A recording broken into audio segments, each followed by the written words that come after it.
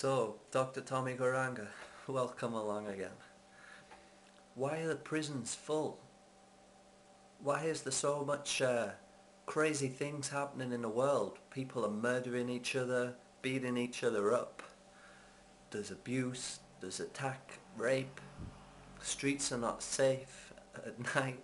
It's really insane. Why? Why? Because people's minds and senses are not under control. When we're not in control of our mind, then the mind is in control of us. And the mind comes under the sway of three dangerous enemies: lust, anger and greed. And they degrade us if we allow them to.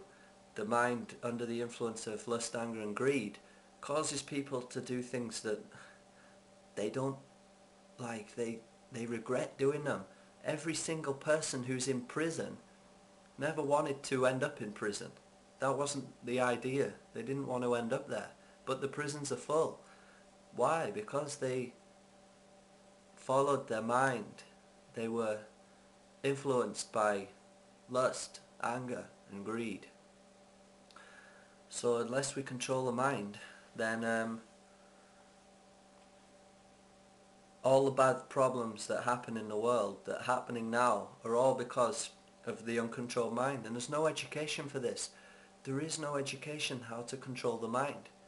Basic morality doesn't really work. It doesn't really work. People don't, lust, anger and greed's more powerful.